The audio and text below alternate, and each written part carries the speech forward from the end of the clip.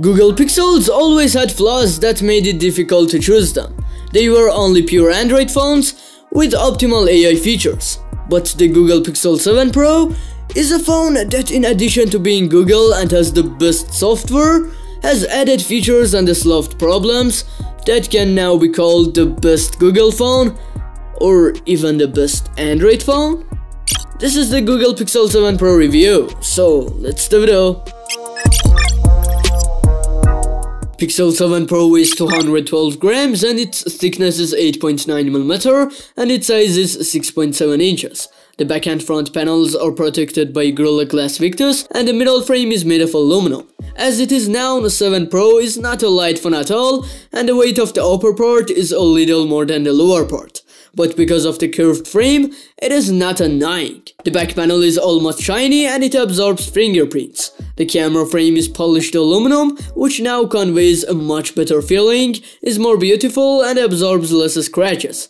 Everyone has their own taste in the design, but in my opinion, it has an iconic and minimal design that I personally like. The front panel has a slightly curved display with a punch-hole selfie camera on top of it.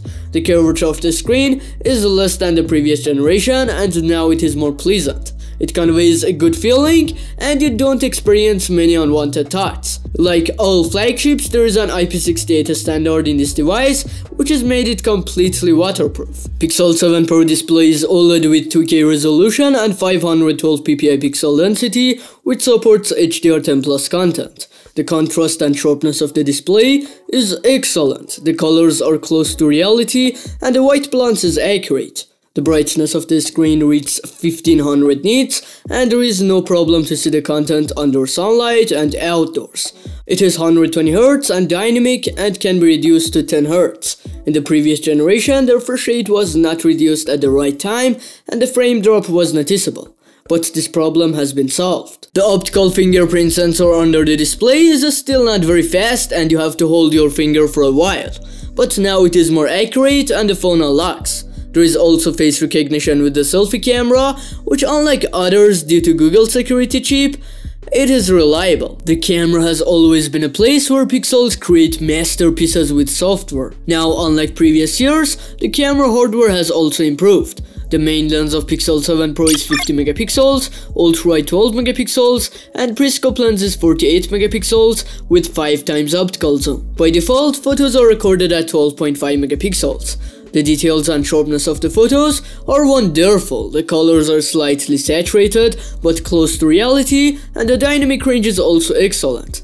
But sometimes the processing done on the photos is not pleasant. You also have the ability to shoot raw photos, which gives you accurate colors and normal dynamic range. In portrait photos, the subject is well separated from the background, and the background blur is extremely natural and pleasant. The photos in night mode have a good contrast and dynamic range, the details of the dark parts increase, and in general the photos in night mode are great, but not very natural. Ultra-wide photos have a wide viewing angle, the colors are very close to the main lens, but the photos are a little soft. This lens is also equipped with autofocus and is capable of macro photography. The processing of macro photos is slightly different from ultra-wide. Detail and sharpness are excellent and colors are a bit more saturated. The photos with 5 times zoom show the details well and the color processing is very similar to the main lens. Google has tried to create a balance between the lenses and improve the quality of all lenses. And by the way, it was successful. Also, due to the number of pixels of periscope lens, you can zoom up to 10 times without losing quality. Also, the noise will increase a little and the detail will decrease. Also, Google has added the zoom-like feature that we saw before in the Galaxy S21 series to experience a smooth zooming. Pixel 7 Pro selfie camera is 10.8 megapixels, selfies have excellent face processing, the dynamic range is acceptable, and the colors are slightly saturated. The main and periscope lens use OIS and the phone is capable of recording 4K video at 60 frames per second. The performance of the stabilizer and autofocus is quite satisfactory. Also, Google has added the live blur feature, which I would like to say is a copy of Apple, but Apple has also copied the Samsung portrait video feature. It's not bad, but it's interesting, you know. In terms of hardware, the Pixel 7 Pro does not have much raw power compared to its competitors. It has a Tensor 2 chip and 8 or 12 GB of LPDDR5 RAM.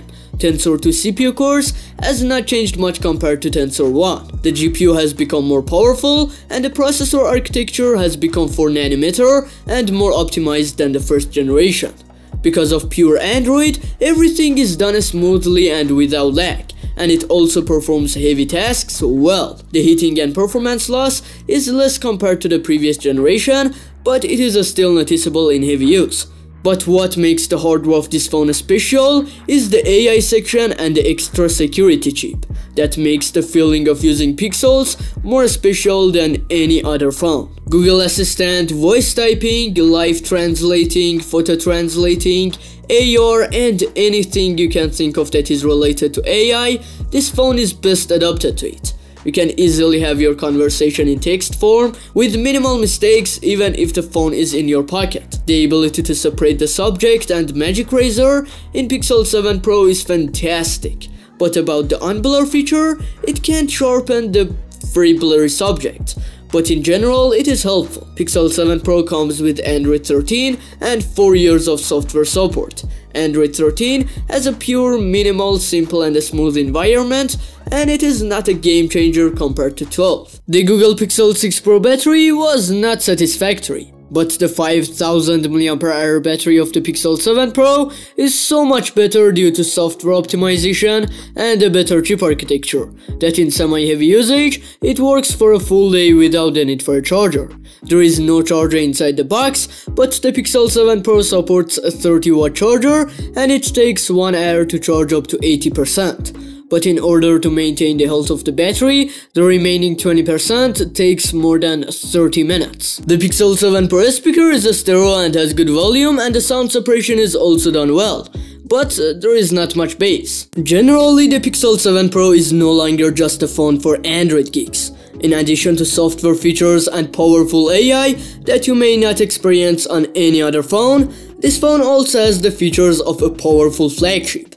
And in my opinion, if you are a person who makes the most of the software features of your phone, the Pixel 7 Pro at $899 is just fantastic. And of course, if a bunch of features don't matter to you at $300 cheaper, the Pixel 7 Pro is officially the most valuable phone of 2022. I really love the 7 series. Nice job, Google.